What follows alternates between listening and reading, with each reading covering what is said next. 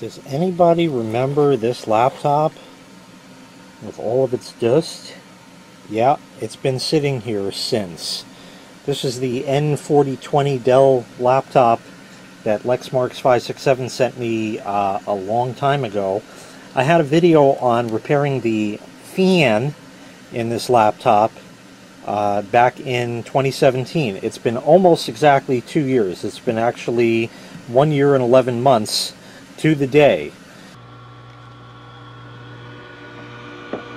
Uh-oh, we got a problem. And today is the day I'm going to put a hard drive in it and fix it. Alright, here it is. I just cleaned that off. There's sticker schmutz and whatever I'm not concerned about. Here it is, and the reason why it's never had an OS on it is because it did not have a hard drive. Well, luckily enough, I have a hard drive, so we can put that in. However, the way it mounts in this laptop, you can see there's holes in this bracket, and that has to attach to the drive to then go in here, and then there are other screws that go in there in those two holes to hold the hard drive in. I didn't feel comfortable running this machine without the hard drive staying in there, because if it fell out, you're probably just going to fuck Windows up, and it's not going to be a good thing. So I emailed Lexmarks and asked them, do you have any laptop hard drive screws? Of all the things I have here, I don't have any spare laptop screws. I have a collection of screws for desktop PCs, but none of that. So it sat for years, and finally it dawned on me that maybe I could get them on eBay. We have a package, and this has 100 laptops hard drive screws, and I think it was like $1.50. It just never occurred to me. So here we are, we have screws, we have a hard drive, we'll put it in, and we'll run some diagnostics on this, see if the fan still works, and make sure the rest of the machine is sound, and then we can install the OS. Okay, so here are the screws. They definitely look correct. I'm going to need 4 of them. Comes in a little dime bag here, so you know, once you use up all the screws, you can save it for other purposes. And those screws look good, so let me close that up so these don't go anywhere. Okay, now I have black on black, so I can't see what I'm doing. I have the hard drive, and if I'm not mistaken, it's been a while, but this just goes on simply like that, and we attach some screws. I have the finest in shitty screwdrivers handy, but I don't know, it's not magnetized, so that's going to be a problem. In fact, I'm going to go ahead and get out my magnetizing tool, just because. Well, here we are. Magnetize and demagnetize. You can get these for under $1 on eBay. And in fact, it's so magnetic, there's an LED that somehow is mysteriously attached to it. So we'll do that. So instead of using the wrong tools, we're going to use the right ones. Here it is, screwdriver magnetizer. And we're just going to run the screwdriver through the magnetized portion, back and forth. You could jiggle it up a little bit, but the idea is to get the particles of metal going in the same direction, the poles of it, or I forget, I don't remember all that stuff anymore. But that should be good, so we'll put that there, and now, oh, it stays for under $1. Instead of fucking around, using the wrong tools, being a little bitch. Oops, sorry. For under $1, folks. So, there we are. We have that attached. Now I'll get these 2 screws out of the way. And hopefully that's correct. Well, there's dust in there. That's good. And if I'm not mistaken. There, just like that. We got it in. And now, if I'm further not mistaken, the other hard drive screws will screw in here. Yep.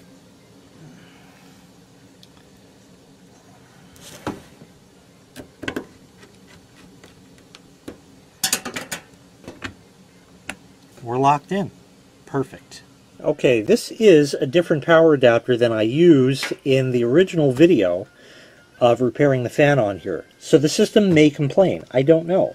We're going to find out. This has not been turned on in 2 years. So we'll go ahead and open this up. There we are. And yeah, we have a light that's there.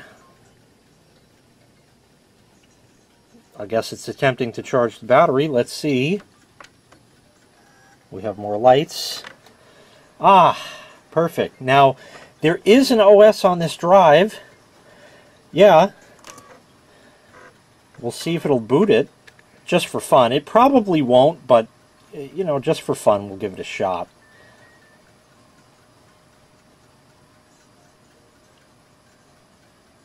There's a lot of glare. It's a bit better. The screen looks pretty good. Can't really complain. There's a little spot there, but that's alright. There's no drivers on this OS. Yeah. Hey, we're looking pretty damn good. I do like that indeed. So let's give this a minute and see what comes up.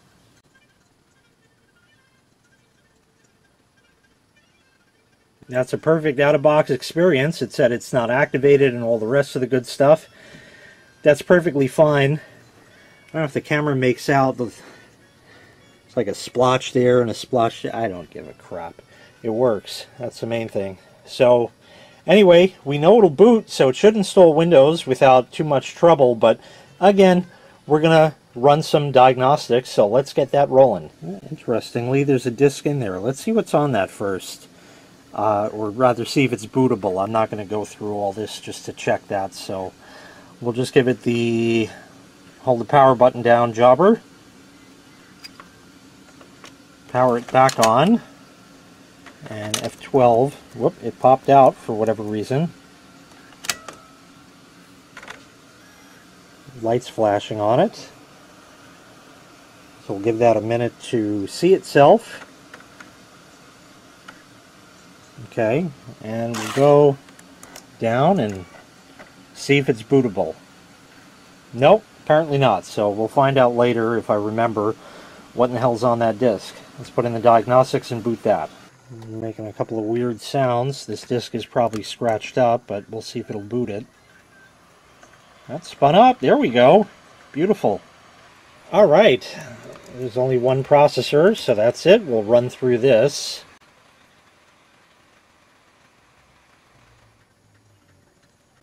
That's all good. We'll go back to the motherboard and run the tests on that.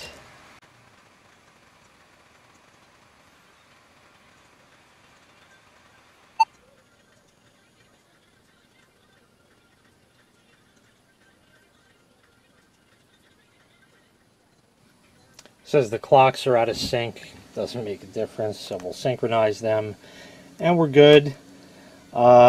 Well, the date is wrong and the time is wrong. Well, no, the time is actually right. So we'll fix that in the BIOS later. Quick hard drive test if we can.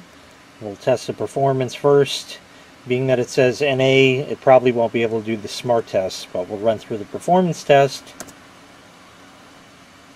Yeah, being that it's showing unknown up there, it's not going to be able to run the smart tests. This drive is good, and I believe the reason it shows no model firmware or serial is because it's set to AHCI mode for the hard drive. Maybe if I remember, I'll check that in the BIOS, but let's let this run through.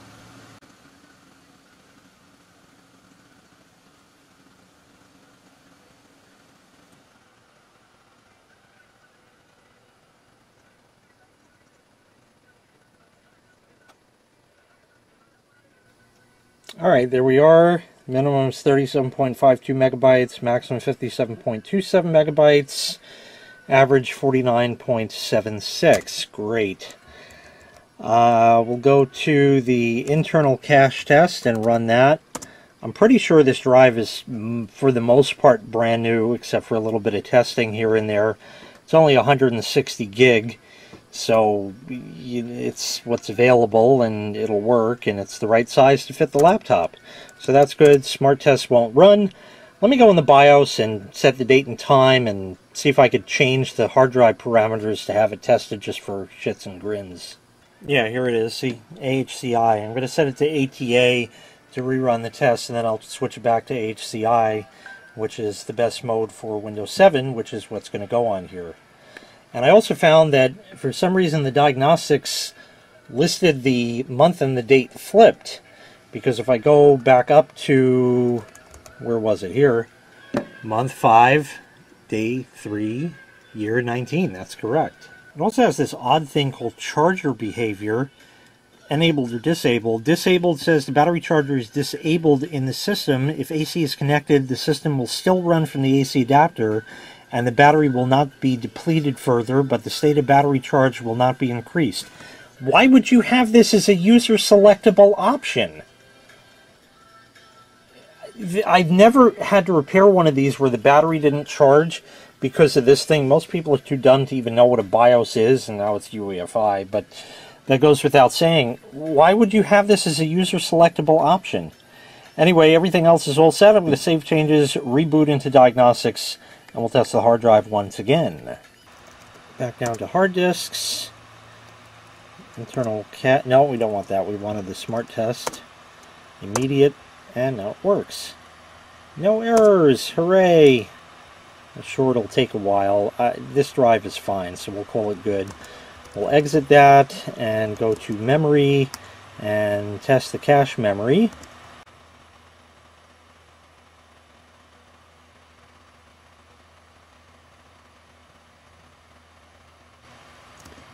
Benchmark says leave the cache system enabled, which you can't change anyway.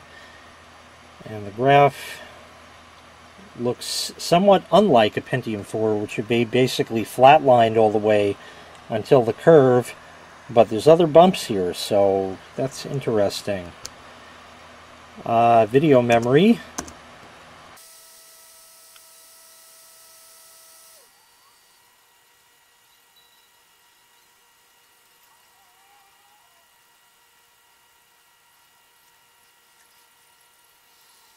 I think we hit an impasse here. No, it went. Can you hear that? That's the fan running. That fan, surprisingly, was oiled using the right stuff. The red can. That's why right and R start with the same letter. 2 years ago. Hasn't been a problem. Hasn't gummed up. Hasn't jammed up the bearings, hasn't caused any issues, it just worked. And it worked perfectly. And I was incorrect, because the memory test of the video memory is continuing, and should be done really in just another moment, I believe.